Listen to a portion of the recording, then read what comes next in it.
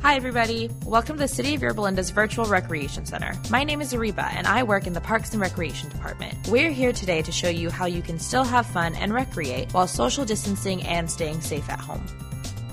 Today we're going to make a neon pineapple craft. For your supplies, you're going to need paper or cardstock. I just use regular printer paper, a paper plate to hold your paint, neon paint, and some green and white paint to make a lighter green for our pineapple stem. So you're going to go ahead and choose your paint. I chose a neon orange, a neon pink, and a neon blue. And then, like I said earlier, I have my green and my white. I'm going to take my paint and put it on a plate. It's okay if your neon ones are touching each other. That's totally the point of this craft. And then take your paper, go ahead and set it out in front of you and start putting your thumbs in the paint. And you don't have to just use your thumbs, you can use any fingers you really want. But you're gonna start by putting your thumb in the paint and doing a line of 3, and then you'll do 3 lines of 4, end it with 1 line of 3 thumbprints.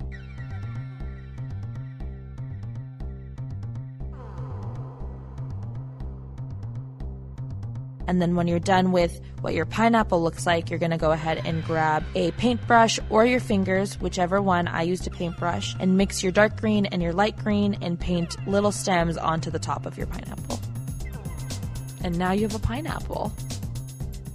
Thank you all for joining us. We hope you enjoyed this segment. Check out our website at www.yorbalindaca.gov/virtual recreation center for more information and resources.